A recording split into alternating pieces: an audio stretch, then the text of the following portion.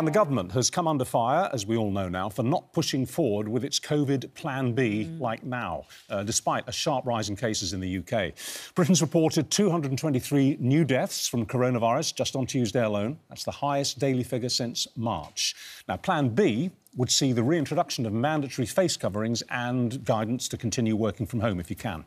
Joining us now from Westminster, the Health Minister, Edward Argar.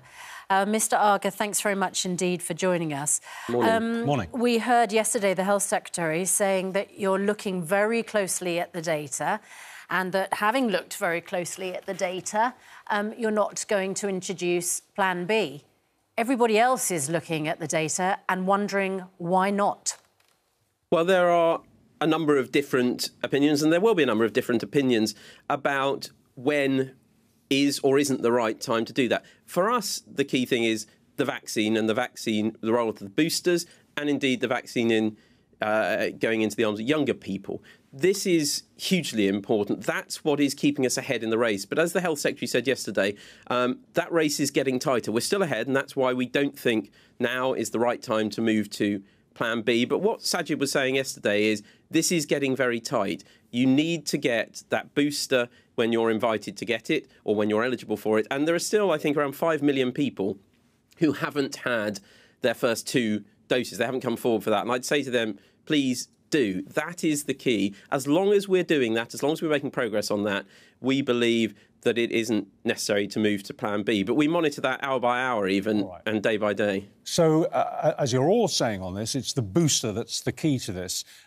Bear with me, please, while I just read out a few of the messages we've had this morning. We were talking about this confusion about the booster, and we keep being told by people like yourself, no, there's no confusion. You get your letter and you register and you go and have it. It's not happening in the real world out there. Sue M, just bear with me, I'll read out 3 messages. Sue M has just emailed us to say, following advice on your programme this morning, I just tried to book online. I'm 70, it's well over 6 months since my second jab, but the NHS website is telling me that I am not eligible. We've had 4 messages after that from people who've had the official letter telling them that they're eligible and to register online. They've gone online to be told online that they're not eligible. There's a woman who's desperately worried about her husband. He's well over the 6 months since the second jab. He has a very serious lung condition. He can't get the booster because he keeps being told online that he's not eligible and basically to go away and come back later. The system's broken. You absolutely need to get on top of this and make sure that these booster offers, when they come through, work, because at the moment they're not working.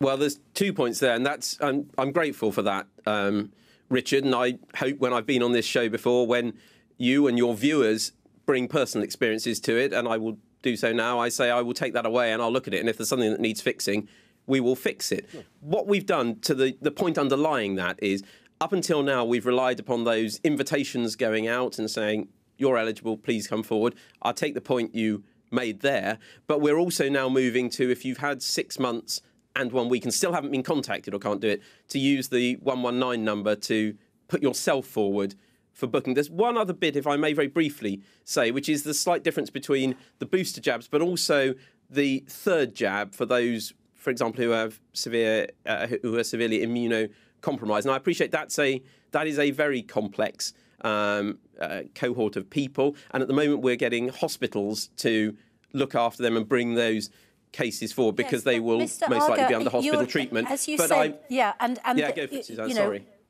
The quote yesterday from the Health Secretary was, if you haven't been invited within a week of reaching that 6-month milestone, then please get onto the National Booking Service and book online or phone 119. Now, we know from what the responses that Richard just read out that people are not being able, even if they have been invited, they're not able to get that booster jab. But it came with this warning from the Health Secretary, not just to save lives, but to keep your freedoms too.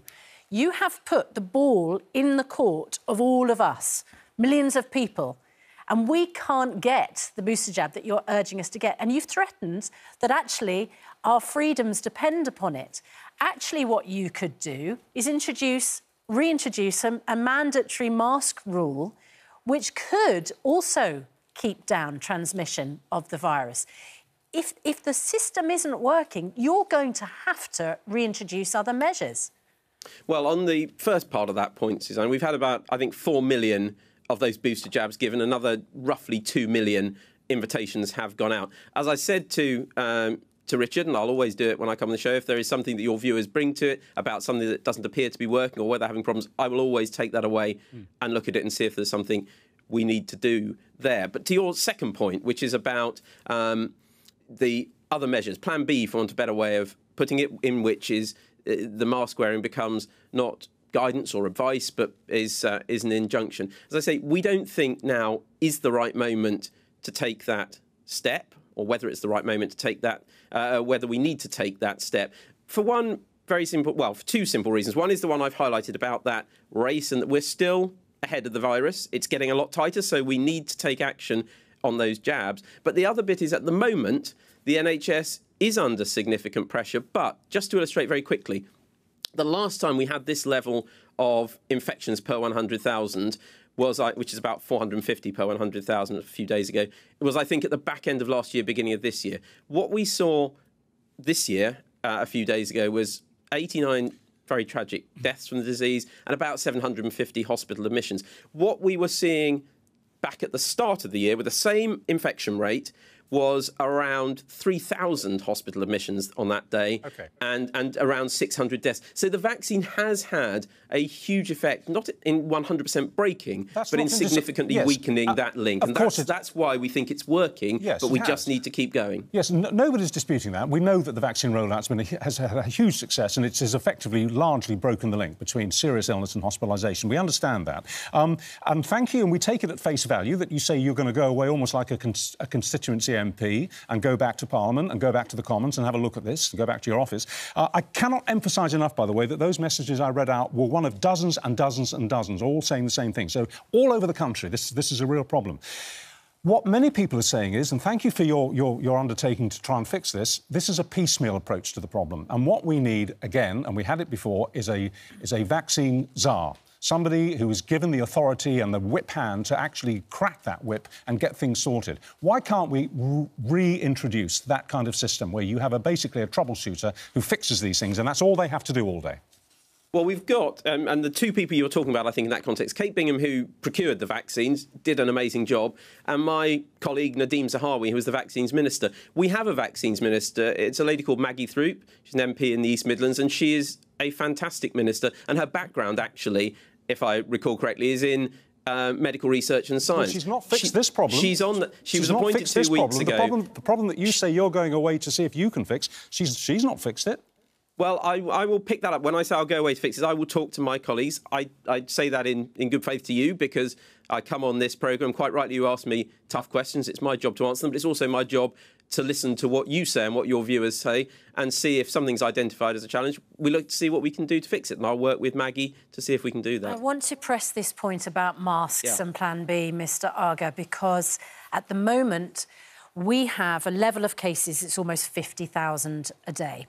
The Health Secretary told us that could rise to 100,000 a day. We have one of the worst infection rates, case rates in the world. Our deaths are around 200 a day. I mean, it's a shocking number. It's far worse than other countries in Western Europe in particular. Other countries are now taking their own measures. Morocco's closed its borders to us, and that might happen with other destinations as well. What is your advice on masks? You've said you're not going to reintroduce the mandate. Yesterday, the Health Secretary says we've got our role to play in this. We play our public roles. We have to set an example as private individuals. The example from the House of Commons is that you, on the front benches, are not wearing masks. Let's have a look at the picture of the House of Commons. I mean, you know, what are we supposed to think? Masks hold down infections. We don't want 100,000 infections a day. We don't want any more people dying of COVID. Well, Susanna, you're right about what the Health Secretary said yesterday, and your viewers will have heard him say, yes, it's important that people set an example and consider carefully... Why aren't you setting an example in the Commons? Hang on a second, Susanna. Let me answer the question. I know exactly, I will answer that point. And at the moment, it is not mandated. People have the guidance and people will make their judgments calls. I try to. When I came into your studio just now, which is a relatively small studio down the line because it's a small enclosed space.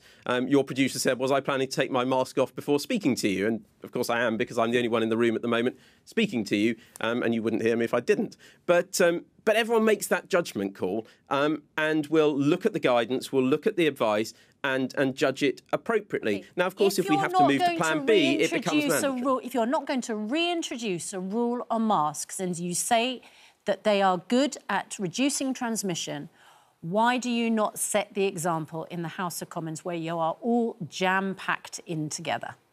And you see, and individuals, as we're saying to the public at the moment, there's the guidance, but make your judgment call. But you heard what Sajid Javid said. That, my judgment call, you would forgive me for making the judgment call that I shouldn't wear a mask because the MPs aren't. Susanna, let me just go to what I was about to finish off saying, which is that what Sajid was saying yesterday is that, you know, during the summer, in recent months, we've seen very low levels of infection. It's been creeping up, but it's been lower, and we've been outside, and the vaccine plan has been working. He's now saying what he did yesterday was levelling with the British people, saying it's still working, but it's getting a lot tighter. Now is the time for colleagues and everyone to weigh up that guidance and think, as we go into the winter period, what is the most appropriate judgment call for them to make. But you have to accept, don't you, that Susanna's point here, which he's put very forcefully to you, is unanswerable. If you have a senior government minister saying we should all be wearing our masks at all the appropriate times, and you cut to a shot of the House of Commons and nobody's wearing it on the front bench, it's a really bad look. If you're not setting the example. If you're going to tell, you know, it's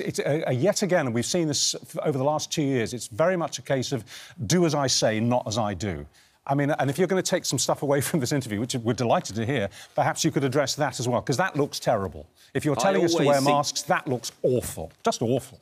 I always seek to take stuff away from these interviews, including when, quite rightly, Piers was asking me very tough questions. I can understand the point, and I think Sajid acknowledged that point yesterday in answer to a very direct question in the press conference about that. There will be times when I've thought I'm about to bob up to answer a question and I haven't done it, but I do tend to, when I'm in the chamber, wear a mask. But there will be times where I haven't because I forgot to put it back on, or I'm about to have to get up to answer a question. I think all colleagues will reflect very carefully on what Sajid said yesterday and on the guidance. All right, thank you very much indeed. We'll let you get back to the pavilion and adjust your padding. Thank you very much.